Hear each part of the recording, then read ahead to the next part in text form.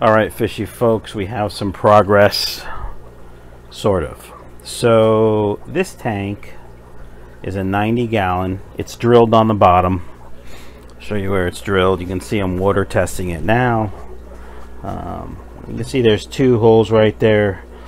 The one with the white is 3/4, and that's just a female threaded adapter sealing that, and then a 1-inch drain essentially, and that 1-inch drain goes into a 1-inch elbow, a 3/4 adapter, and then some 3/4 pipe here into with a ball valve at the end. And you can see I have 1-inch pipe lying down next to it. I don't have a couple of 1-inch pieces, PVC parts I need.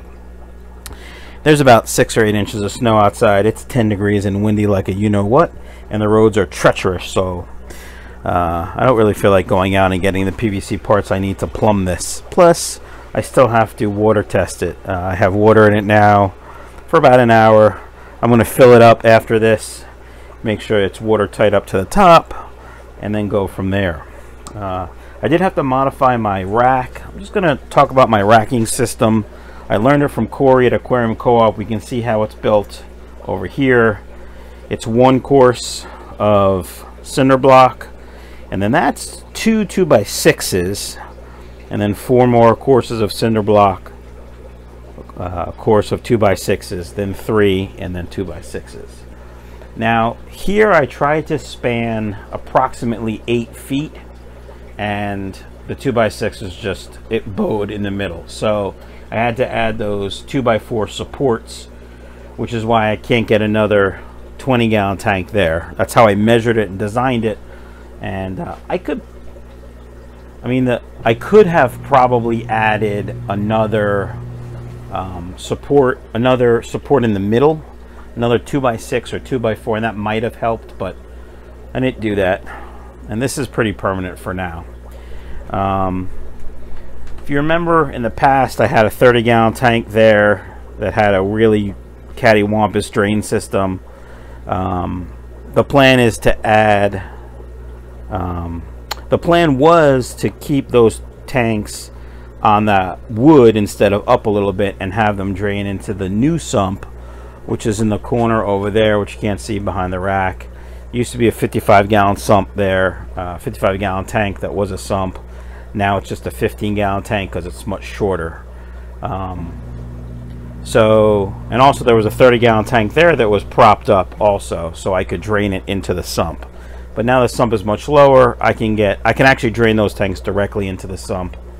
You can see the big 4-inch drain line there that all the other tanks drain into from the middle and top rows. The bottom rows drain into a 2-inch pipe for there.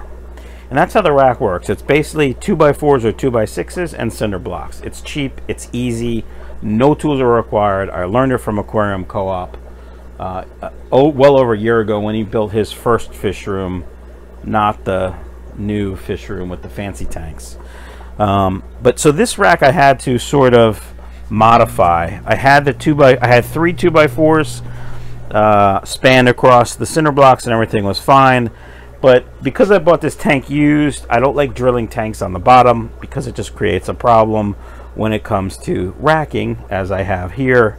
So I had to modify this so that the bulkheads would fit in between the studs. So what I did was I put this last row farther out by adding bricks. I have 2 bricks, which are the same height if you put them on end as a cinder block. So I just made this wider. It's really not going to affect anything. As I go up higher though, like this course here, I'm just going to put cinder blocks, and that's how wide it's going to be. I have a 75 that's going on top of this. I believe it's narrower, so it should fit fine. If not, I'm going to have to consider how I'm going to shelve that, how I'm going to support that, I should say. So that's my racking system. Here's the progress so far. I'm going to be adding more cinder blocks over here and the cinder blocks over there, and then deciding what I do on top, what type of boards I'm going to use, and how I'm going to set the center blocks up. So I'll be back with that. You can see the fish room's still kind of a disaster, but I'm in the middle of construction, so I think I should get a pass. Anywho, I'll be back. Alright, fishy folks, I've had an epiphany about the rack. So I added some tanks just to make sure I have my measurements right and see what it looks like, and I'm sort of debating. I made this rack, I guess, a little longer than I really needed to make sure I could fit all the tanks. So I have about an inch here and probably about half an inch there in between those tanks. So that's probably how I'm going to leave it. I don't know if there's any benefit or not to moving them one up against the other. But my epiphany was, I was talking about this board before, and do I raise it up or not? I have to raise it up. Well, I don't have to, but there has to be another course of wood on this side because of that. Right? So I need to put wood underneath that cinder block or up top in order to level it out. I'll probably just move that cinder block, put the wood underneath there. Everything will be kosher. Pretty sure. Right? So cinder block, wood, cinder block, cinder block, cinder block, wood, cinder block. Cinder block, wood, cinder block, cinder block, cinder block, cinder block. I need wood on this side. Got wood? I need some. I'll be back. Alright, fishy folks, we're back. The tank is now pretty much full. We're water testing it. I tried to net out most of the big debris. I do have a sponge filter that apparently is too buoyant and it's floating. I need to weigh it down some more just to catch some of the smaller debris. The plan is to actually drain this tank 100%, make sure it's all clean, and then fill it up when I'm ready. But I just want to water test it. Yes, I should have water tested it outside, but I didn't, so oh well. What's 90 gallons of water on your concrete floor basement anyway, between friends?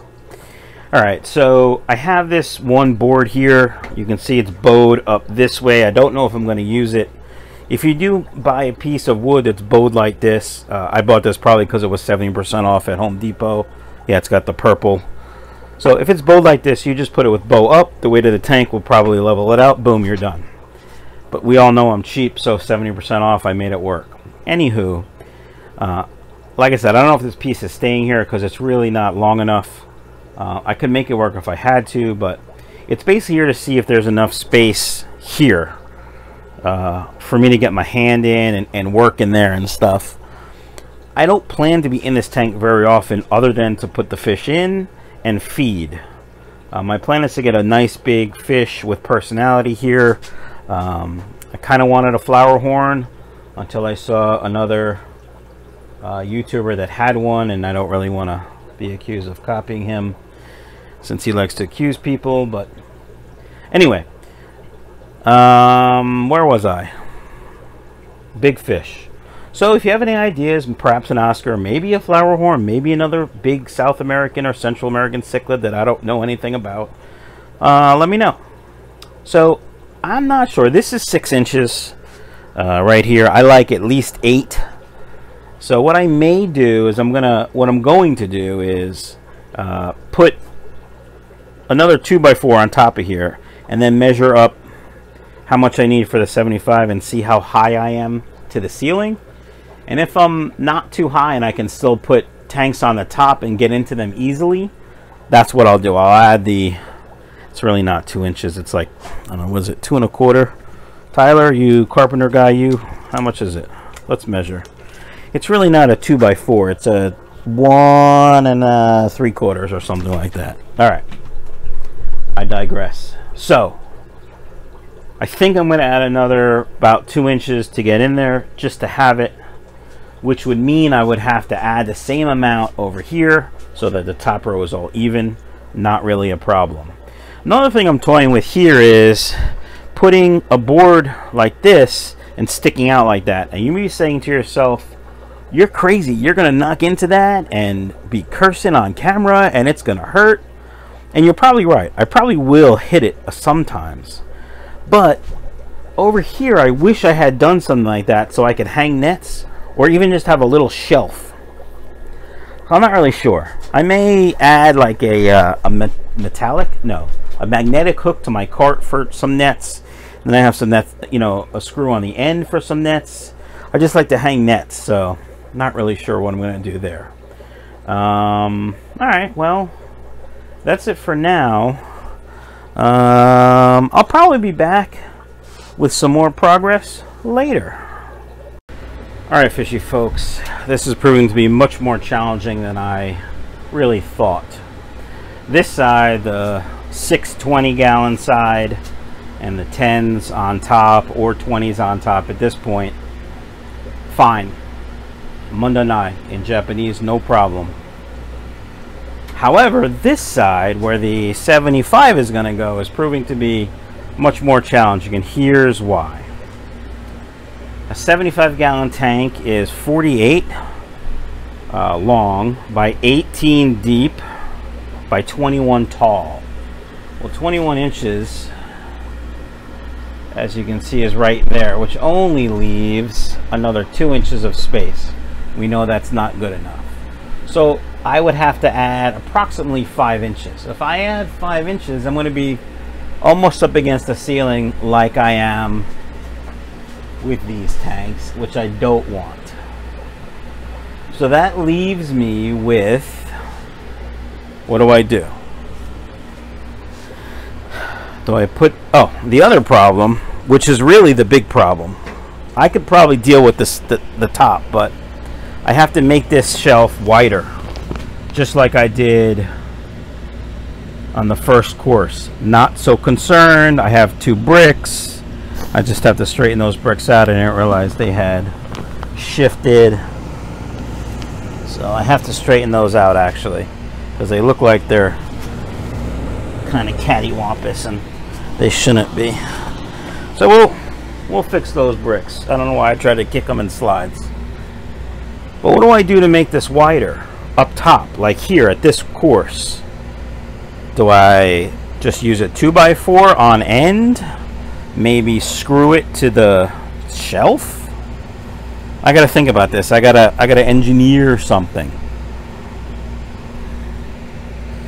The other possibility is put a 55 in this spot, which I do have one of those, or just use it for 20s. I could fit 4 20s, I think.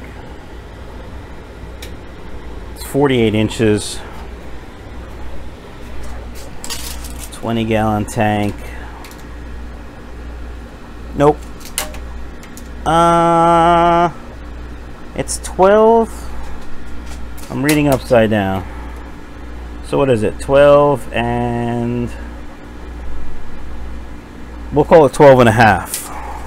So that's 50 inches for 4 tanks. I think this is 49 inches, which means I can't fit 4 tanks. Of course, that's not long enough. Sorry guys for this wonderful camera work, but this is what I do. I start the camera and think, right? Think out loud. Some of you guys like it. Yeah, just shy of 48 inches. So I couldn't fit 3 or 4 20s like I wanted. How big is a 20 long? 30 inches? Yeah, 30 inches. So a 20 long, what do I have? 49 inches, so I need I have 19 inches left. What's a 20? I could do a 20 long here and a 20 with some space left over, but that's not really what I want. Alright, back to the drawing board. I don't think I'll be back for this one. I gotta think on this one. Perhaps go grab a cup of coffee and... No, I gotta really think down here. I'm one of those guys where I need to be hands-on. Like, I have a tape measure. I still don't know how long things are. I really gotta like put the tanks in their place and make sure everything's good there. Alright folks, that's it for today's video. Don't forget to check out my website, michaelsfishroom.com. Also, I have a Facebook page, Michael's Fish Room on Facebook, Instagram. If you want to see some content early and perhaps some unreleased content on YouTube, please check out my Patreon. All those links are in the description below. And of course, if you want a Guppy Nation t-shirt, check out my Teespring store. Hope everyone has a great day.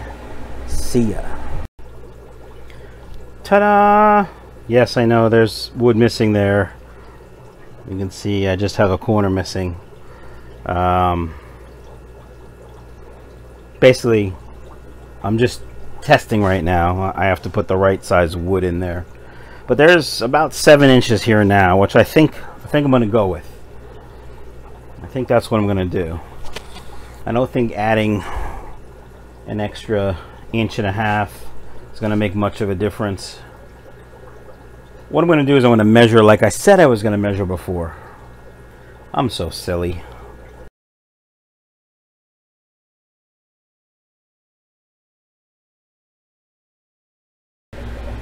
Alright, fishy folks, we have some issues we have to deal with.